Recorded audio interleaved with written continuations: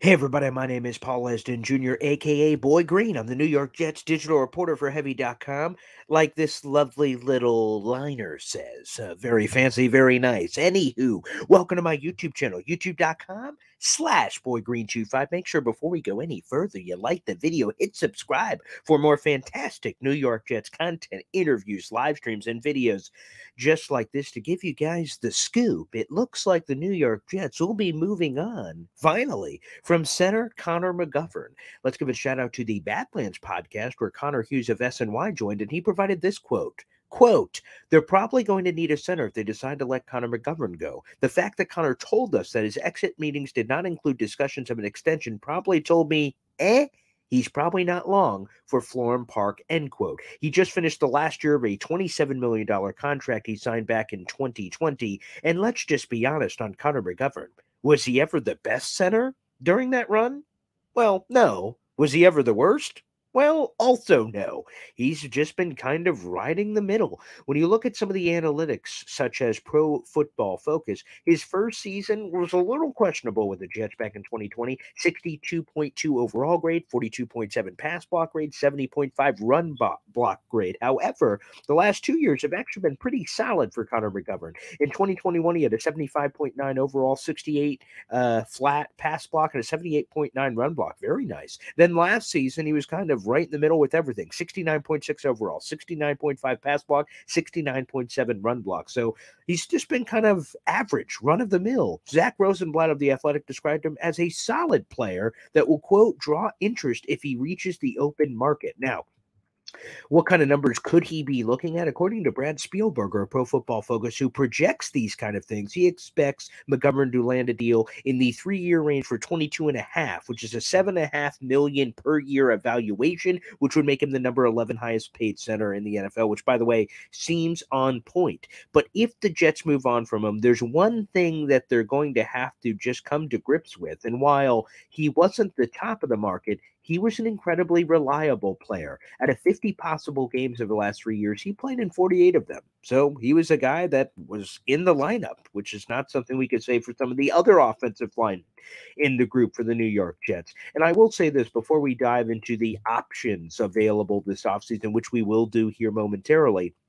I think Jet fans have been spoiled, quite frankly, at the center position. In 1998, some guy named Kevin Mawai, who ended up in the Pro Football Hall of Fame, rode and smacked the rock for the Jets from 98 to 2005. And then, oh yeah, in 2006, the Jets drafted some guy, you may have heard of him, Nick Mangold, who ran the rock from 2006 to 2016. So if you think about it, for 18 years, the Jets had elite of the elite play. It's like the Packers going from Brett Favre to Aaron Rodgers or Peyton Manning to Andrew Luck, like this just run of unbelievable success. And I'm sure Jet fans said, man, it's always going to be like this at the center position. And obviously it hasn't. It has been a revolving door with guys like Jonathan Harrison and God knows who else over the last bunch of years, and Connor McGovern. But it seems like the Jets are ready to hit the eject button. But where could they be hitting that eject button? Well, when we look at the spot track free agents to be in 2023, Connor McGovern is the top name on the list, which may be somewhat concerning. Rodney Hudson, excuse me, of the Arizona Cardinals on the top of the list, but it seems like he's going to retire from everything we're hearing. The other free agent to be Jason Kelsey of the Philadelphia Eagles, they're in the Super Bowl. He may just retire after the Super Bowl or just come back. Him leaving seems to be less likely. And then you have a dramatic jump or drop rather from the top center prospects in the free agency class to the next level, because again, Rodney Hudson is going to retire. He was making 10 million last year. Connor McGovern, if the Jets are going to let him go, was making 9 million last year. Jason Kelsey is making 9 million, but he's gone. The next group is, we're talking about 3.5 million. John Feliciano, Garrett Bradbury, Bradley Bozeman, Ethan Pocic. I mean, we're getting in some names, people. Some names, and names that I'm not sure are massive upgrades. They will be massively cheaper, but they often say you get what you pay for, which could lead us to the 2023 NFL draft. And once again, we're going to go over to the Badlands group because there is a name that I think a lot of Jet fans are circling. In the last couple of years, the Jets have been hoping for maybe a Tyler Linderbaum, maybe a Creed Humphrey. Well, maybe they have their own version this year in John Michael Schmitz, who is down there at the Senior Bowl. Connor Rogers talked about him and his fit and what he would do if he was the New York Jets. Let's roll the footage. I'm with you that they have some key needs, right? Offensive line's huge. We talk about it every single week. There's so many variables on the offensive line, right? Like where's Dwayne Brown at? Is he retiring? What's his rehab going to look like? What's the timeline on his rehab? Can you trust him to stay healthy? Where's Max Mitchell at health-wise? Where's Mekhi Becton at health-wise? Where's Connor McGovern at free agency-wise? John Michael Schmitz might be my favorite player on the field here at the Senior Bowl. I think he's the best center in the draft. I thought he was the best center in the draft coming out of summer. I would take him with the 44th pick and not look back and get tougher on the offensive line. He's down here and he's really kicking the shit out of everybody and letting them know about it and fighting through reps. The Jets need that kind of compete level on the trenches as well. I think they have it on the defensive line side of things. I don't know if they really have that on the offensive line. They're never a tough unit on the offensive line anymore, not since 2009, 2010. So, and the brief, in between, they had a couple different tough guys, but just not that kind of unit in a sense where they go out and really just bully you around consistently week after week. And I think John Michael Schmitz fits that mold really, really well at center. If you don't want to pay McGovern, and again, if you don't want to pay McGovern, which could be kind of fascinating, again, to give you guys a little bit more insight, because I'll be honest, me personally, I have not been paying attention to NFL draft line because the Jets were, good this year for a big portion of it. So we got into the draft late. But according to all the experts on ESPN, they're ESPN draft experts. We're talking Mel Kiper, we're talking Todd McShay, we're talking Jordan Reed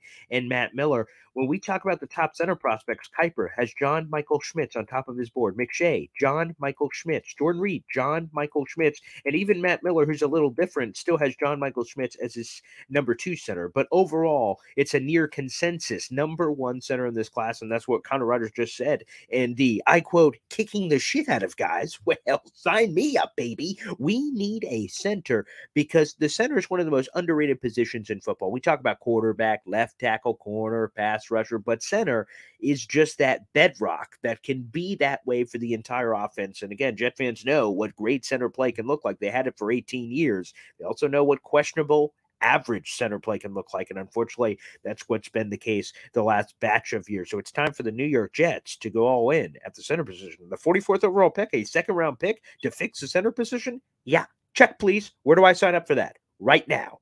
I would do that. So again, it looks like Connor McGovern is on his way out. And I will just say for Connor McGovern, if he is indeed leaving, he was a professional center, got the job done, did it solid. Again, he wasn't elite. He wasn't crappy. He was right there in the middle. And maybe the Jets will miss that if they're not able to find a proper solution this offseason. But I salute you, sir. I salute you, Connor McGovern. And hopefully the Jets can get someone like John Michael Schmitz in here to fix some of their problems in the trenches. If you guys would like to read more about this, again, as you hear from that fancy title beside me, that I am the New York Jets digital reporter for Heavy.com. We got a full column beneath talking about all the juicy intricacies of John Michael Schmitz and the Connor McGovern exit. If you'd like to read more about that, also make sure you like the video, hit subscribe. We got some fantastic content on the channel. Former NFL general manager Randy Mueller joins me every week. That's also on the channel. We have a Packers insider talking Aaron Rodgers. We have a Titans insider talking about Keith Carter, the brand new offensive line coach. All kinds of content. It's only a click away, baby. So make sure you support the channel and check those out. Like the video, hit subscribe. Thanks for tuning in, everybody. Until next time, baby.